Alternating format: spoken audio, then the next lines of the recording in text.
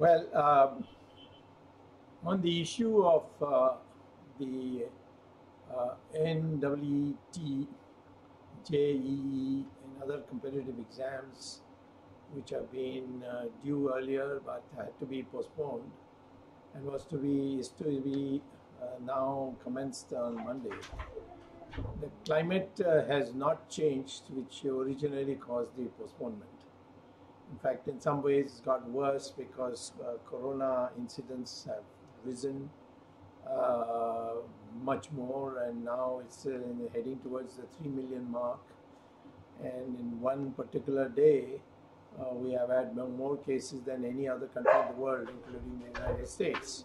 So, consequently, I would say that the circumstances have not changed, and therefore, I don't see how you can decide to have an examination when in these circumstances.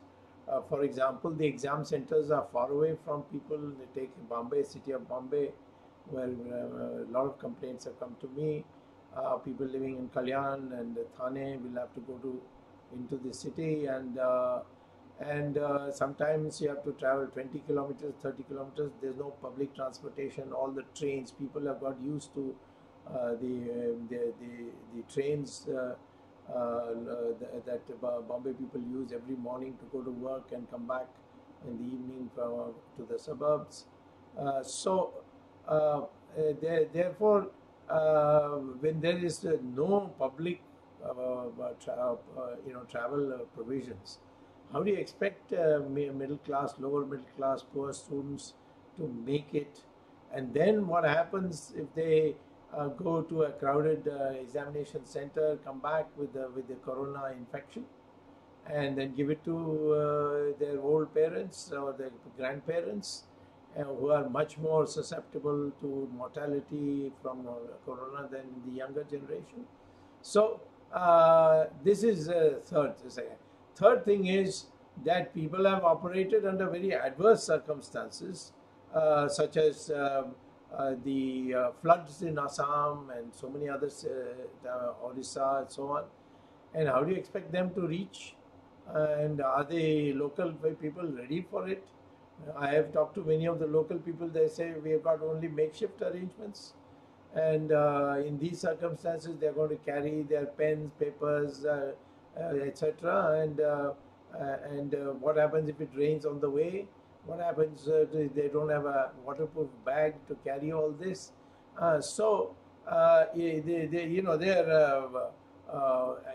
much tension now that already 20 people have committed suicide.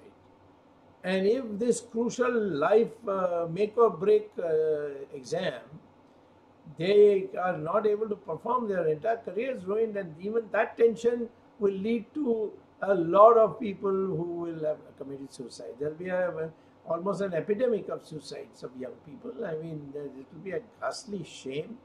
What is the big thing? I mean, put it after November, because I think now towards the end of this month, the peak for coronavirus incidents will be reached, and therefore I should expect by end of October that the whole thing will be in much less, and most of the normal life would have been restored.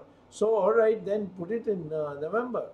I don't see what the difficulty is, because already the term which was to start in July couldn't start. So 6 months, if there is a war tomorrow, you have to anyway close down these schools.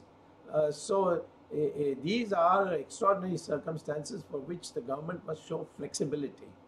And I am surprised why this flexibility has not been shown. What did the Supreme Court say? They haven't put any ban on you. The Supreme Court said this is a policy decision of the government. The government can take whatever decision it wants. We'll stand by it. And so tomorrow the government decides to change, the Supreme Court is not going to say contempt of court. There is no order saying, no, you have to hold the exam of the Supreme Court. This is a false propagation that is being done.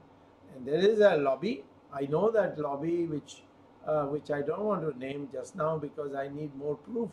But I do know this much that I mean, I'm convinced that there's a lobby which is because a very high functionary of the government told me I'm under heavy pressure from this lobby. So I'm so grateful that you have come. Please see that you write a letter to the Prime Minister, which I've written. I've written a very strong letter to the Prime Minister telling him of these consequences. So I think there has been a meeting in the Education Ministry today, and I'm hoping that a favorable decision for the students will be taken so that they can have a better better period for studying, because after corona everything was disrupted. Even studying with a peace of mind was difficult for students, and I think I strongly recommend, as I recommended to my letter to the Prime Minister, that in the balance of conveniences it should be postponed, and I'm expecting it will be postponed.